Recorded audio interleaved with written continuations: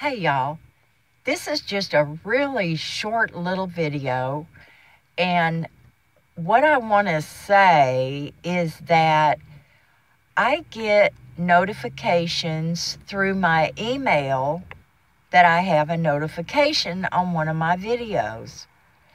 Well, a little while ago, I went over to this thing called YouTube Studio, and I realized that I have a lot more comments over there, and so I've been trying to reply to all of them. But y'all, if you have made a comment on my channel and I have not responded to you, I am so very sorry. I am not in any way trying to be rude to anybody. If somebody makes a comment, I always try to comment back and let you know that I did get your comment. And so I am so sorry, y'all. I don't understand anything about this YouTube stuff. I don't even have a real channel, I don't think. Mine doesn't look the same, the setup when you go. It's hard to explain. But anyway, I do apologize. I would never be rude to any of y'all. And so if I have not commented back on your comments, please forgive me for that. I'm going through and I'm trying to acknowledge all of the wonderful comments that y'all make to me.